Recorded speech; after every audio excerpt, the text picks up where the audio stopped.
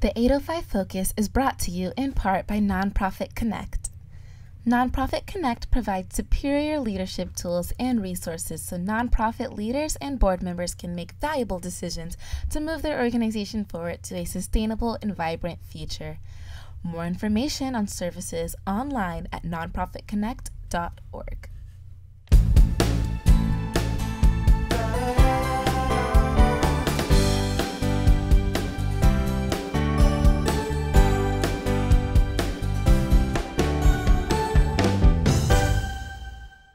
Welcome to 805 Focus. I'm Dr. Cynder Sinclair with Nonprofit Kinect, and we will be bringing you the latest on your favorite nonprofits, so get ready to be inspired. Our special guest today is Lori Goodman, and Lori is the Executive Director of the Isla Vista Youth Projects. Welcome, Lori. Cynder, thank you so much for having me. I'm just honored to be here. Oh gosh, you know, you have a big story to tell, and I'm so eager to hear all about the wonderful things you folks are doing there these days. Well, thank you. Thank you. What can I start with? What do you want to know? Well, okay.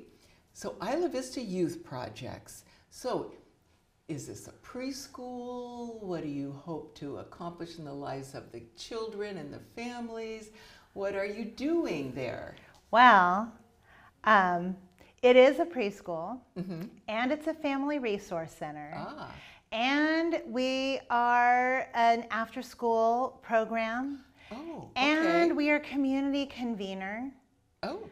So, so we do a lot of things. What we like to say is that IVYP mitigates the effects of poverty, racism, and trauma by providing high-quality, trauma-informed childcare, comprehensive, culturally sensitive family support, and visionary community leadership. Wow. So that tells you our why and our what.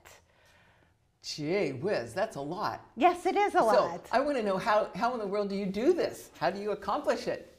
Well, we use all the strategies that we have, but we are experts in early childhood education. Okay. That is our biggest program.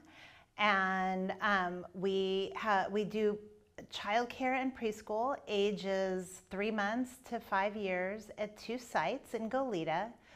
One on Phelps near Costco, and the other one on the West Campus of Isla Vista Youth Projects. And we're licensed for 140 students. Wow. So that's a lot. That certainly takes a lot of focus. Yeah. We have a vibrant family resource center, and family resource centers are the jewel of our community, and they're mostly under the radar.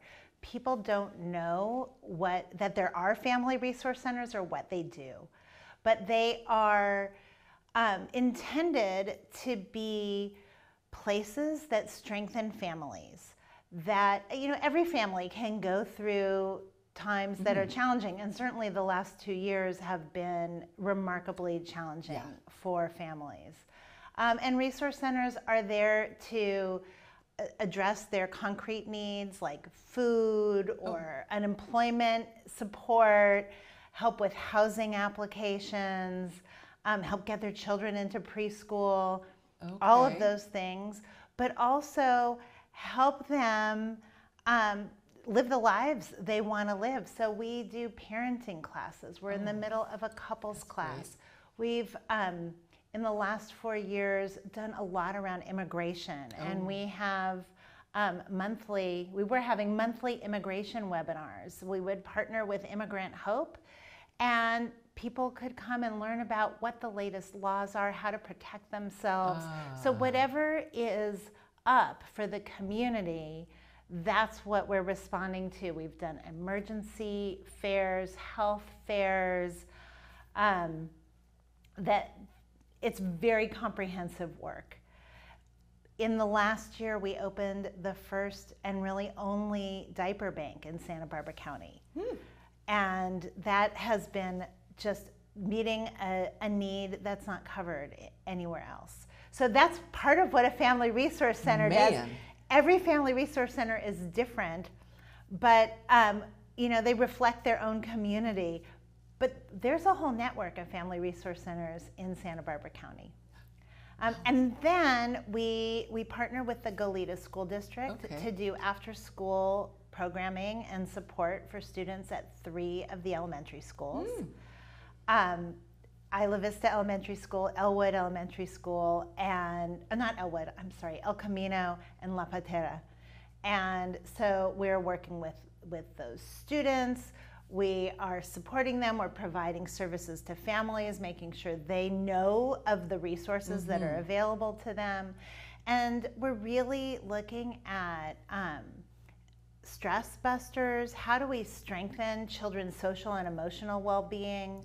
So our school-based case manager is doing a lot of mindfulness activities with children, really engaging in thoughtful questions. Oftentimes at school, there's such a focus on academics. And we know that if children aren't okay in themselves, if they can't manage their own emotions, they're not going to be academically successful. So we're, you know, whether it's early childhood, K through 6, or families, we're looking at family well-being all the way across. And then, if that's not enough, we convene something called the Goleta Valley Partnership Network. And that has been, for the last 4 years, an opportunity to convene all different kinds of sectors that operate across the Goleta Valley. So not just Goleta and not just Isla Vista, but we bring together nonprofits, the city officials, city council members, law enforcement, school district officials, healthcare providers, funders, you know, so a really diverse group of people. And when we started coming together, it was to talk about trauma and childhood trauma, and how do we collectively as a community work together to prevent childhood trauma. And then there was a pandemic. And you know, the theory around trauma is that we build resilience through relationships. And there's research about parent-child relationships, but to extend that, we really thought when we're talking about resilience, we're talking about not just parent-child, but all the adults in a child's sphere. Adult to adult, people need friendships and relationships. And then it's also the relationships between organizations. That if you want a community to be resilient, people need to know each other and work together and know what's going on. So when the pandemic started, we began meeting weekly. And I would have 30, 40 people show up, and we would just share, here's what we're seeing. Here's what the needs are. Here's this trend. Where can people get food?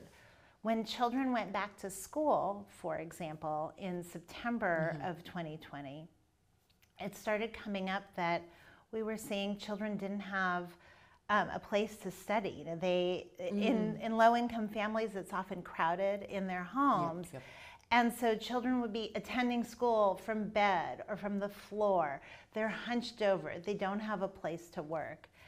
And someone said, boy, it'd be great if we could get desks. So we said, okay, we'll do it. And we raised some money and we purchased 110 lap desks for students. We worked with the school districts to make referrals so that if a desk was needed, we heard about it. We then, our Family Resource Center advocates, would then reach out to the family to see if there were other needs, because if you need a desk, that might be easy to ask for, but maybe the teacher isn't seeing that there's food insecurity, or maybe the teacher isn't seeing that the energy just got cut off. So those are things then we would reach out and work with the family on, and then we deliver the desks. So that was just a tremendous success, and just one of the many ways in which the Goleta Valley Partnership Network came together to meet the needs of the community. So that's what we do. We do young children, we do school-age children, we do families, and we do community, the whole shebang. Sounds like you have your finger on the pulse of the community. That's our job. Yeah, Yes. and you're making stuff happen. We are. We are. Now here, I heard a rumor It's true. that you're going to be changing your name pretty soon. Yes.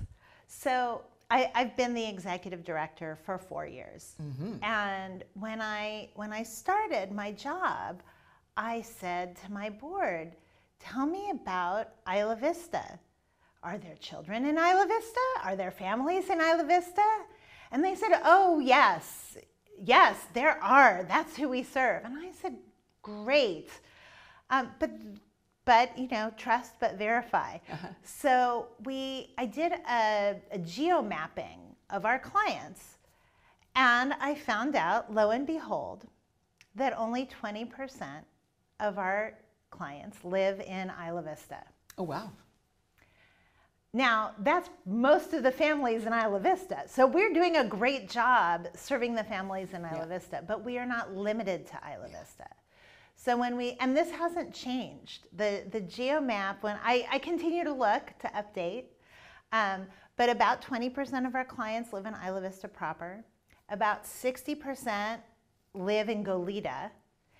And the remaining 20% come from all over Santa Barbara County. We have people from Lompoc, people from Carpinteria, many from the Santa Barbara area who will either bring their child to the Children's Center, maybe they work near our Children's Center, or they're making use of the Family Resource Center, they need food. And our advocates are so relational and so good that what will happen is they'll help someone and when that person hears, oh, I need diapers, I need food, I need help with my my unemployment application. They'll say, oh, call Anna Maya at IVYP. She will help you. Yeah. And so then they come. Or no one else is doing immigration workshops. So we have people, you know, from Temecula and, you know, wherever they hear about it, they can come. And that's been a wonderful outcome of the pandemic is many things are actually more accessible now. Wow. So it seems like I read somewhere that you're inviting people to help come up with a name. Oh, yes. That's where, thank you for pulling me back on track. So yes, Isla Vista was not the only focus. Youth, when I think of youth, I think of teenagers. And we really focus 0 to 12. And a project, we've been in existence since 1971. Oh my gosh. We're not a project. No. We're a real grown-up organization. So as I say, every word in our name is not really accurate. And we decided we needed a new name. We needed a name that didn't constrain us, but a name that gets at the essence of who we are and what we mean to the community. So we're just doing it. We've announced that we will change the name. We don't know what it will be yet. So we are asking people for feedback. We've sent out a survey to everyone on our newsletter list, and we've gotten a lot of responses that are really gratifying. I'm meeting with our students, with our parents, with our employees, and of course with our board members, funders, and donors. And it's just so gratifying and interesting to hear what people have to say. But what we've decided is that we want a name that is fanciful or suggestive, not something that's going to describe everything we do. And you heard at the beginning of all the things we do, we would need a name that was 2 paragraphs long. Right. So what's at the root of that? At the root of who we are is a sense of belonging, a sense of an embrace of the community, a sense of being seen and valued and cared for. So the name we're looking for is some word that gets at those feelings. Oh gosh. And it's fun to do this work. Yeah, exciting project. Yeah, so Gosh. we are also having we're calling them creative conversations, because they're Okay. not really brainstorming All right. sessions. They're just more efforts to sort of get at what those Yeah. feelings are. And then we can have this whole mound of data for the steering committee to mull over. Yeah. And, you know, hopefully the magic will happen, lightning will strike, and we will have something new to present and a new story to tell. That is so great. And while you're doing all this, I'll bet there are many people who would like to support your work and would go on your website and make a financial donation that just happens to be tax deductible. Yes, yes. Well, that would be lovely. Our website is ivyp.org. For now. Yes, for now. Well, we'll be a DBA, so we'll probably keep that and have it linked to something else. Who knows what it will be?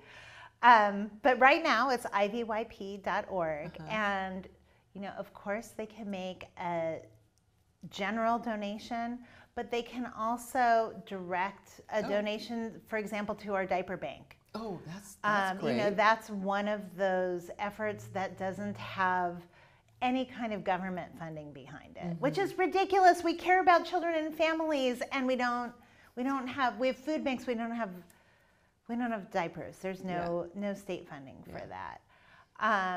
They can direct it toward one of our programs, toward our Family Resource Center or toward our Children's Center. But of course, we like it best if you let us decide. Yes, of course. Because the needs keep changing. Yeah. Okay. So while they're on your website, they can also maybe find out about volunteer opportunities, or about how to maybe get their children involved with your program and or their family. Yes. So if you're looking at our website and you want to volunteer, one of the places where we need volunteers frequently is our food distribution. So we do a monthly food distribution. We have 400 people that will come through and collect food every month, and that's a big physical effort. Yeah. So we need people really who are going to lift and schlep and hand out. We're doing vaccine clinics right now, every 3 weeks. In fact, since October, we have partnered with public health to distribute over 2,000 vaccines. Wow. Now we want to get children 5 to 12, and hopefully there will be a vaccine approved for those younger children. So I don't see that work ending. And that's another big effort and a place where we can really just use some extra hands. Yeah. We do like to have volunteers in our Children's Center once we get a little bit farther past this pandemic. Of course, all volunteers need to be fully vaccinated. Of course. Yeah. Good. So, Lori, we have about a minute or so left. Oh my goodness, that went so fast. I know. What else would you like our audience to know about Isla Vista Youth Project? I have 2 more things that I wanted to I cannot believe that went so fast. So one of the things that we have been doing in the last 2 years is we've begun to introduce our elected officials to our community. So we had a town hall featuring Congressman Salud Carbajal.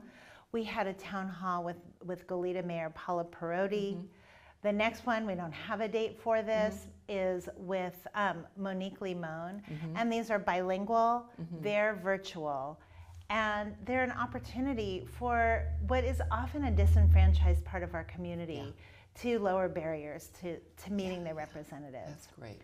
We also have our next fundraising event coming up. Oh boy. It's called the LEAP Awards. And the event is free and virtual. Oh. Because we want everyone to be able to attend, including our families, including our staff. So it is a fundraising event, but you don't have to pay to come, and all you need to do is click from your computer. And this year we are honoring Monique Limon and Ken Saxon with our LEAP Award.